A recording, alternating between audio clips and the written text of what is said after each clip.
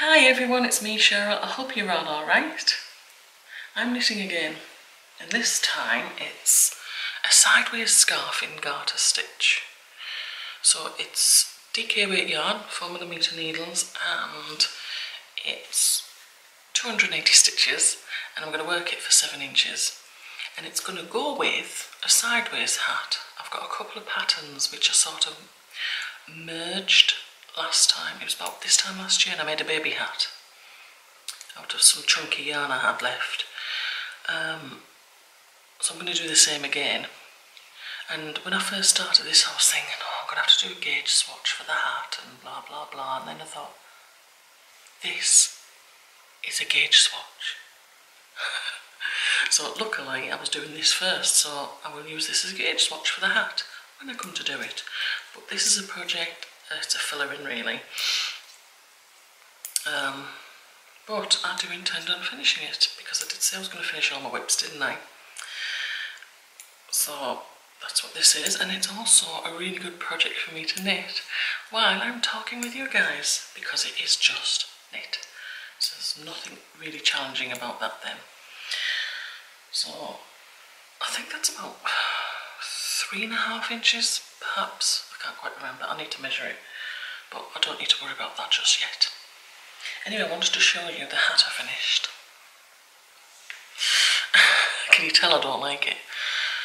I knew I wouldn't like it. So anyway, here it is. Now that's a rolled over brim. Now that was a 1x1 rib, and that was absolutely fine. Didn't mind that, but I knew the moment I got to the pattern, it's the short colour runs that did it. It's just too short and it's too busy, and I just don't like it. And it's a 4-row repeat. Every alternate row was knit, and then basically you just purl 3 together and then make 3, like knit, purl, knit in the same loop, and then you switch it the every alternate row. But because it was knit on the flat, that's why you got the purl 3 together. Also, I don't like the way it ends. It's not a proper crown decrease, it's just like purl 2 together till the end of the row, and I thought, that's it. No. I knit another round and I purl 2 together again. I did it another couple of times, hence the why it's like that. But then I had to sew it up, and then you can see, oh, it's just not nice. Would I do this pattern again? Yes. I would change 2 things. One, I would do it in the round. So instead of purl 3 together on this pattern up here, it would be knit 3 together. And then I would do it on either a very plain yarn or a yarn with a very long colour run, so you can actually see what that pattern is. I have no idea what that pattern is. I can't properly see it because it's just too busy. So anyway, I'm not wearing that, so I don't care. But yeah, I wasn't very impressed with that. So I knit a natter. Oh, it's there. I'm working on a pair of socks, but I'm just about to turn the heel, so I can get it out. Oh, this bag's always heavy to pick up. This is me knitting natter bag. It's a backpack. I've only just started turning the heel, so you recognise that from one of our previous videos. Tam made that. Tam's Crafty Knits. And I like it. I've got another one of hers as well. It reminds me of, it's the colours, it reminds me of Battenberg, although it's not a Battenberg pattern. So I've just started that, the heel turn. I've just stuck that first bit. Can you see?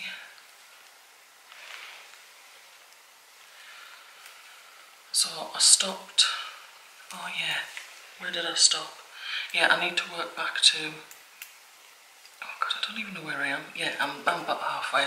I'm on a purl stitch, so I need to work back towards this little marker here. But you know what, I think I should actually start, I won't do it now because I'm talking, but once I finish talking, I think I'll do that and get on to the next stage before I knit a natter on Thursday, because I don't like starting when I'm halfway through something. It depends what it is. If it's just plain knitting, it's not a problem. Anyway, so this is the time of year that I get a load of, my hands need a lot more cream. I don't really tend to need it in the summer, I think because my sweat, my natural oils are keeping it lubricated. So I would have one of these downstairs and something similar upstairs, because I originally had the one upstairs called Mixer, M-I-X-A, and it was roughly about the same size, and I went to find another one that didn't have any, so I got this.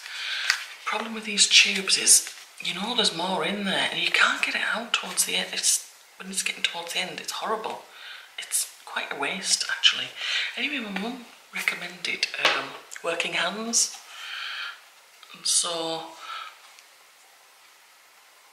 I found them on Amazon and I decided to get two of them, one for upstairs, one for downstairs, and I just lather it on. It's really nice, it works really well.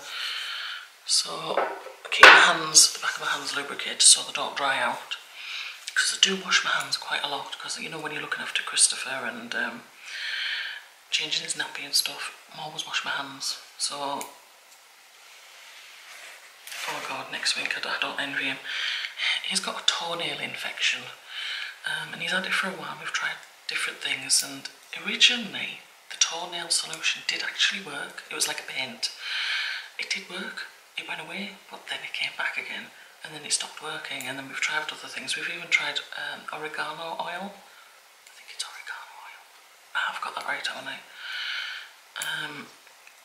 We weren't sure whether that was working, and then it didn't. So now he has some oral medication, and he can only take oral medication in a liquid form, because the thing is he would chew tablets, and unless tablets are actually chewable, he would actually chew them. He doesn't understand about swallowing straight away, and I don't know how to get it to a certain point of his throat where he has to swallow with a drink. I don't know about that. I know I've done it with a dog. We used to have a Yorkshire Terrier many years ago when I lived at home with my parents, and I managed to give him a tablet. The dentist, not the dentist, the vet told me how to do it. It was really quite easy. You line it up with his, oh god, I can't even, I've got a human biology qualification as well. You line it up with his esophagus, and then you just give it a little nudge and it goes down itself. I daren't do that with CJ. Anyway, so liquid medication it is, and he has to have this medication for 1 week, twice a day, out of every 4 weeks. So next week he starts the next dosage. But the last dosage, a couple of days into it, we didn't know whether he had a stomach bug or whether it was his medication, because he had diarrhoea. And that's not pleasant for him, because he can't evacuate him, like at the toilet. He has to go in his nappy, and it was unpleasant for us to clean it up. And so we're thinking, oh god, I hope it's a bug, because it'll stop in a couple of days. No, it continued. We're like, it's the medication. Oh no, he's going to have this every single time. So we've now got some other medication to hopefully counteract that. Fingers crossed it works, so he has to take it at the same time.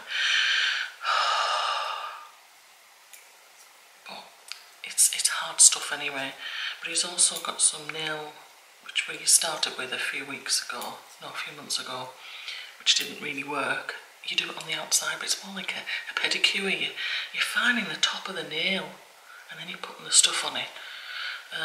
But we thought, let's just continue doing that. I know we're doing it from the inside, but we're also doing that.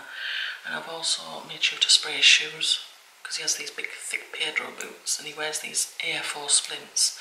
So I spray them with the shoe spray. So fingers crossed. You know what they use in bowling alleys? With the shoes, they always spray the shoes. I started using that when I lived in Middlesbrough. I used to go to the gym, and my first pair of trainers didn't last very long. They just fell apart inside, and I thought, oh. So my next pair I started to use the shoe spray, and they lasted so much longer. What a difference. So I think it was probably the bacteria, the antifungal properties in the shoe spray that preserve my shoes. So I'll start to do that in CJ shoes. Hopefully that'll help as well. But we don't know. Just have to wait and find out. But the biggest thing we're hoping for is the anti-diarrhea medication to work with him. Because 1 week in every 4, that's going to happen. Oh, it's not nice. Anywho, I'm finishing off. Oh, I started crocheting this top, and it's basically like a rectangle, and then you do a rectangle which fits like between your shoulder blades, and then you do like 2 chains down either side, which are the armholes, and then you go round and round and round and round with shell stitches. So obviously I'm doing more rounds than it was said because it's a lighter weight yarn. And I just thought, you know what, I'll keep going until I finish the skein of yarn. So I'm doing that upstairs on my downtime. We watch one programme of something before we go to bed, and something we've recorded. So we just finished watching Mad Men, 3rd season of Mad Men. We've got the other seasons ready to watch, but we've switched now to watching the final season of Humans, where there's synthetic humans. It's really good. And then we'll no doubt go back to Mad Men, because that's what my husband will choose, which means I'm going to be choosing something else when we finish that season. That way, so yes, we're watching every single episode of that season one night after another. So it's a sort of binge watch, but it's not quite. Because some people sit there all day and watch the whole season of something. We just don't have a chance to do anything like that. But we get sick of the consecutive seasons, because we used to watch Suits, and for the first couple of seasons I was okay with it. And what made me quite amused was, strangely enough, one of the main characters I think she was called Jessica. She reminded me of that cartoon character who had the same style of clothing, Who Framed Roger Rabbit. She reminded me of her. I think that was called Jessica as well, that character. But you know, after a couple of seasons I got really fed up with Suits, and it was all the backbiting and stabbing, and they all seemed to like be against each other. Yet, when outside influences were attacking them, sounds like a war, but it did seem like that. Then they'd all band together and stick up for each other and have each other's back. But it was like, I hate this toxicity. I couldn't cope with it anymore, and I thought, there's only one character in there that I didn't mind, but the rest of them, I thought, they're just backbiting all the time, and they're not very nice. I had to stop watching it. So, yeah, don't watch that anymore. I can't even remember how far we got with it. Mike and Rachel hadn't got married then, so I know they were just moved in together, and I think that was it. I just couldn't cope with it anymore. But we have to figure out what else we're going to watch. Oh yeah, because when we watch stuff like Big Bang Theory, we watch 3 episodes because they're only about 20 minutes long, and that's the same with Modern Family as well. So we've got a couple of seasons, of 1 season I think with Modern Family to watch, and I think there's another one to come of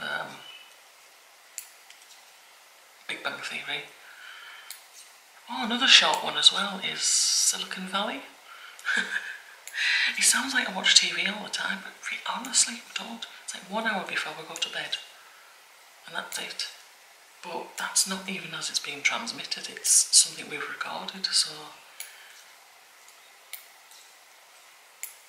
But anyway, I finished my other project I talked about. I alluded to it, but because it's not this genre for this channel, I don't want to talk much about that, because people will leave in droves if they think I've changed genre of the channel. So anyway, but if you follow me on Instagram, you'll have seen what it is, and I'm really proud of that. So yes, I'm doing another one, of course, different project, which is good, so I will share that as soon as I've finished it. But I'm determined to become a monogamist with regard to those particular activity, because with my knitting and crochet I'm not. Yeah, and my younger son said, oh, that'll soon spiral. It would actually, and I can see myself doing it. Starting several projects at the same time. But I want to keep a track of things, items used, in case I'm asked,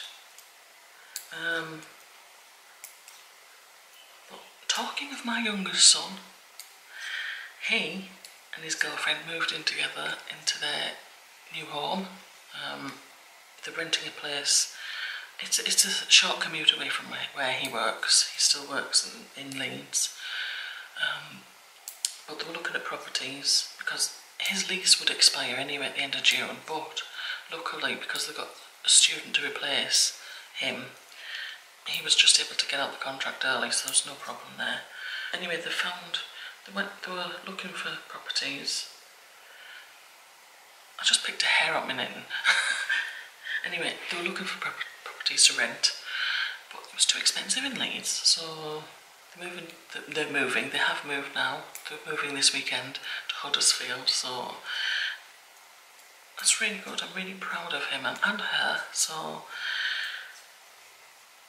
let's hope they'll be very happy in their new place. And so yeah, I'm really pleased for them. So they've had a very busy weekend, and they will have many very busy weeks to come really, as they're settling in, getting new stuff and getting the place sorted for when they're settling in. Well, they are settling in now, but you know what I mean. Anyway, I can't believe I've nearly knit 280 stitches. No, 180. Did I say 280? It is 280, I forgot. 280 stitches. I'm nearly at the end. I've got 2 stitch markers in here because I'm not very good at counting rows on garter stitch. So I've got me 2 stitch markers when I was going in that direction with the knitting. So that's 2 rows apart. It's just so I can remind myself. I can count rows when it's stockinette stitch, but when it's garter stitch, I just lose it. But I only wanted to do that for the gauge for the hat when I do that. So anyway, do you know what? I think that's all my news. And it is, yeah, that's all my news. And that was a knitting chat, and I hope you don't mind this, because I do wonder what I'm going to talk about, and I don't know if I'm going to talk about too much stuff or too little stuff or whatever. But I think the time on there, I've wobbled big gob quite a bit, haven't I? Oh my god. Right, I'll finish this row. 3, 2, and 1. I've finished it. All done. Right, I shall see you next time. I don't know what I'm going to be finishing next. Do you know what? I think I'll probably finish them socks before I finish this. This is good for sitting here and chatting, isn't it, though? Anyway, so I'll leave that here, and I will speak with you next time. Take care, everyone. Bye.